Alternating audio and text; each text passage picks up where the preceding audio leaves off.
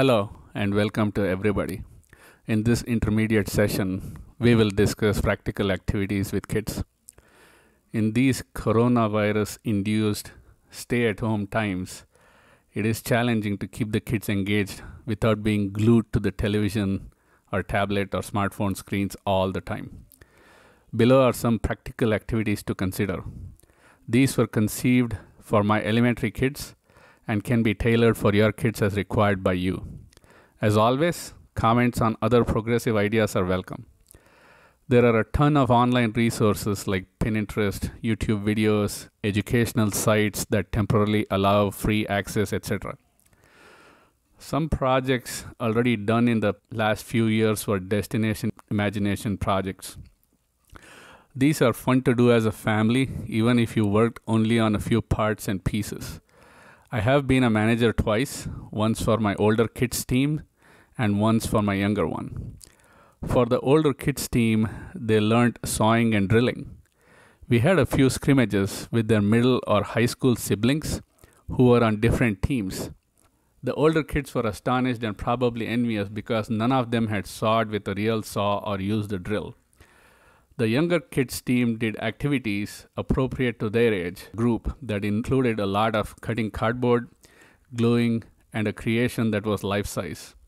Again, challenging stuff that kept the group nicely busy quite a few weekends.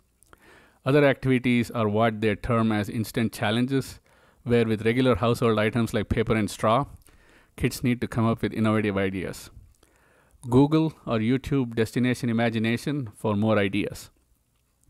The projects completed in the previous few weeks, with others being lined up for forthcoming weekends, are listed below. Anything to get out of this COVID-19 cabin fever. Our first venture was to change a flat tire on my car. I let my kids loosen the lug nuts by stepping on it with my support, and they had a blast. Actually fought to take turns. Of course, they had to jack up, remove the old tire, roll the donut into place, add back the lugs, roll back the jack, etc. But for kids, when a little fun is mixed in, they do have the attention span. Plus, they learned everyday useful skill. Disclaimer, please be very careful and lend a hand since tires are heavy. One of my kids tried to lift the tire and I quickly nixed it. You as a parent and adult are solely responsible for the safety of your kids. The second weekend, we learned to pop the hood, secure it in place, and add windshield wiper fluid. Of course, with the fun part that included turning the wiper fluid on repeatedly to ensure that it was working, thus depleting the fluid, adding it back, repeat. You get the picture. The third upcoming one would be to mock jump-starting the car. They already know how to pop a hood, so it should be a cakewalk, right? Fingers crossed. Disclaimer, please be very careful and lend a hand since hood is heavy and very dangerous. You as a parent and adult are solely responsible for the safety of your kids. Second disclaimer, some of the above don't work if you own a Tesla, of course. My kids got a little theoretical lecture about electricity. It helped that my older one had studied Introduction to Energy, sources of electricity, etc. After a point, of course, they were getting starry-eyed and did not know when the boring lecture would end and were raring to do the actual work. So we talked about mains, tested an outlet to see that current was flowing, turned the mains off, and opened a couple of outlets.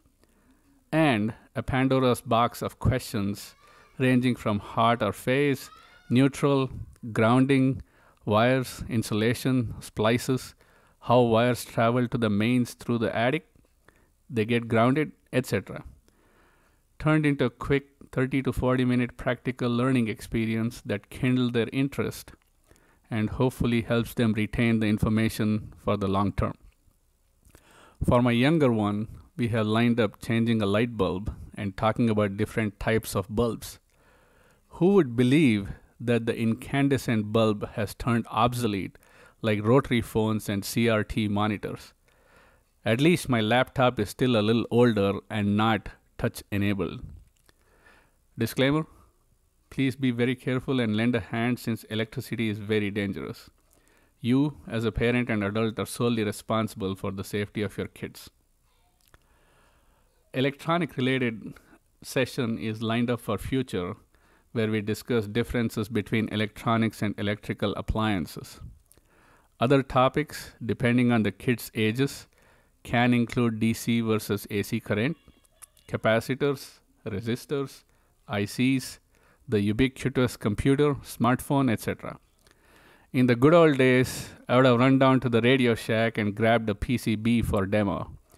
You may still be able to open a desktop or with more difficulty, a laptop or smartphone to show the various components. Personally, I may try and open up the back panel on my TV. Disclaimer, please be very careful and don't damage your device. My wife and I intend to drink coffee and or tea prepared by our kids. They should be able to prepare from scratch, turn the stoves on and off, and clean all the pots and pans. The kids have already prepared cookies with help from my spouse. Of course, the cookies were extra delicious. Disclaimer, please be very careful and lend a hand since hot stoves, ovens can be very dangerous. You as a parent and adult are solely responsible for the safety of your kids. A civil engineering related topic is almost unlimited with buildings, infrastructure, transportation, and other related topics. The plan is to work on a mock building with straws and paper and discuss various building components like walls, columns, slabs, roof, beams, foundation, openings for windows, doors, etc. Who knows? It may lead to other topics like roads, bridges, transportation, water, wastewater. The ability to shine as a parent and bore the kids to death, just kidding, is unlimited. Some of the items like roads and overpasses, trains, ships, harbors, boats, tunnels, etc., the kids may have already seen or heard about. Others like water and sewerage can be partially shown at the house level with faucets, pipes, etc. Still other topics like logistics, warehouses may be abstract. This vast topic will require multiple sessions. Finance related, we have had one session on finance. This is a little difficult to explain to the kids. We started off with the why is saving required or important. What is savings growth, income, expenditure, loan, etc. Loan is easily explained with an example of loaning toys with each other. Difficulty is explaining why interest is charged on a loan. Natural question, should we charge interest while loaning to our siblings? Oh, the challenges and variety of questions by kids is always eye-opening and eye-popping. Follow-on questions or topics can include taxes, interest, etc. that have been especially challenging for the younger kids. There are various methods to teach. The most practical may be to play with pretend or monopoly paper money and see how money moves. Always open to good practical ideas. Other topics may be related, lemonade stands, selling products, companies, how, why, etc. Medical related topic is planned for the future. The intent is to talk a little bit of anatomy, heartbeat, pulse, bad versus good bacteria, and so on. Good to emphasize movement, good exercise, intake of fruits, vegetables, and milk for a healthy lifestyle. My kids have played with doctors' kits in the past and occasionally do so even now. So it would be good to talk about the stethoscope, thermometer, and BP check. We have talked about various topics like arteries, veins, various organs, and sense organs. Two things to always remember. Since attention spans are short, practical work combined with just enough theory to kindle their interest helps. Some of their questions and other leading questions by us can be turned into homework and further study. If they yawn repeatedly, time to change tack and turn things exciting. The second important item is for you, the parent, to have adequate knowledge or learn it, plus having the patience to answer the deluge of questions. If there are no questions, typically they have not enjoyed the session. It wouldn't do to pressurize the kids into learning or even having them realize they're studying. Then all they want is movies or cartoons. There are a ton of other activities. These include academic ones like word games for better English, math magic to ease math learning, online learning, etc. A lot of schools have virtual classrooms and provide access to online resources like BrainPop and Khan Academy for the studies. School districts also use excellent websites like GoNoodle that have leveraged the power of the screen instead of fighting the growing screen time.